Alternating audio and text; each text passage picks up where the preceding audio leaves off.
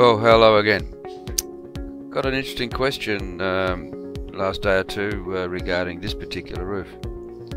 The requirement is to do a standing seam metal roof on the lower half, and whilst it doesn't look all that complicated from here, if we go back to the plan view, you'll see that it's actually a bit ugly in there, and that was the requirement for our customer to do a takeoff for standing seam metal for this particular area of the roof.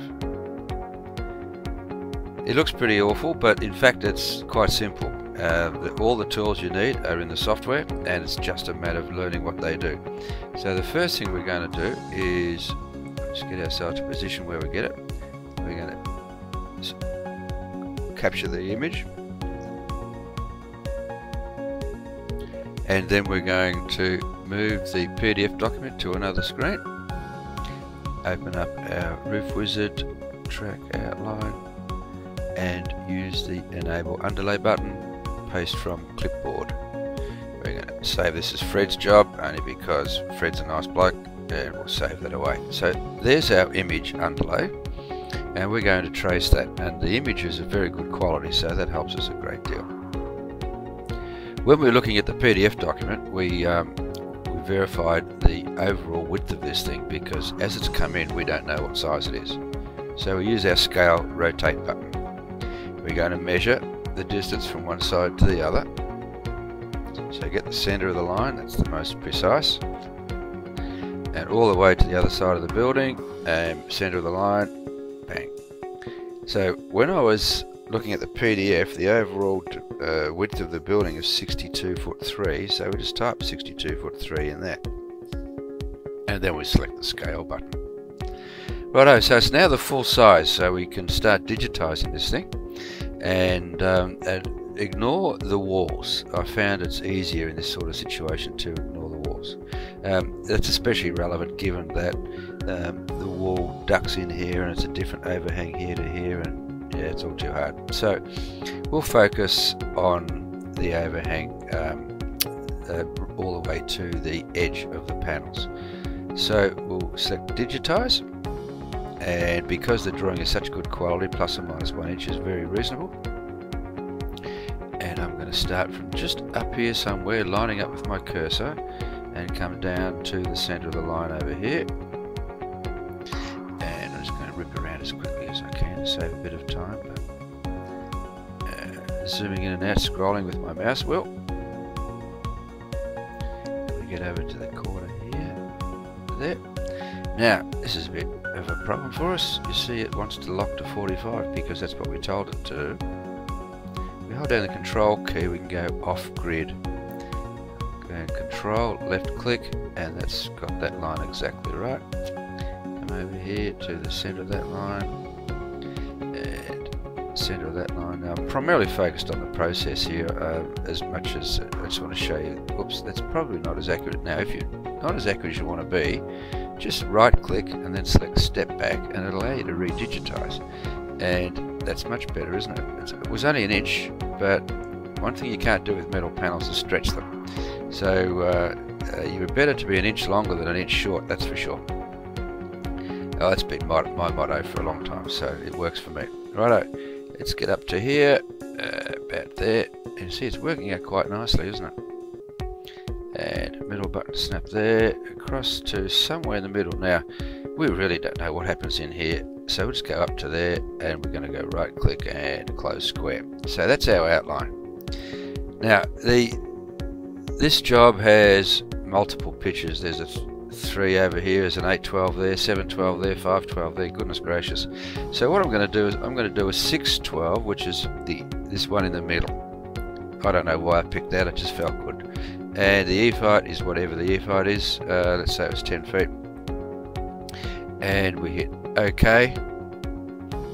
And now we're going to do a vertical plane over there.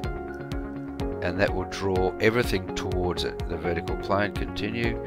And there we've got the roof. Now, some of it looks okay, but most of it doesn't. And that's because all the roof pitches are incorrect.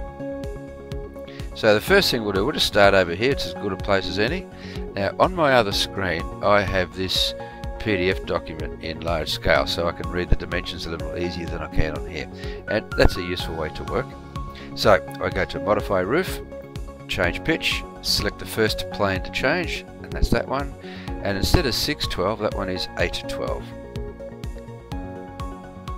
and then this one is 4 1/4, 4.25.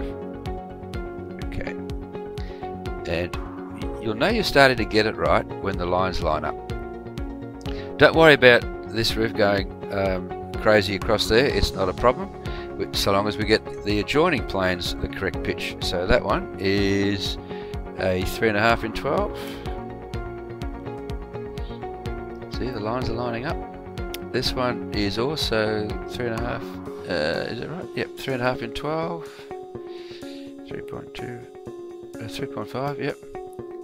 And this one, same, 3.5, and then this fella, just to be contrary, 3.75. Okay, and this one is 6. Oh, it's already 612.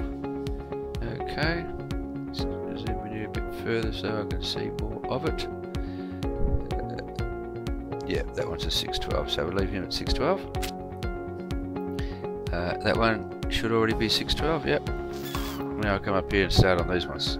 This one is 7.5 in 12.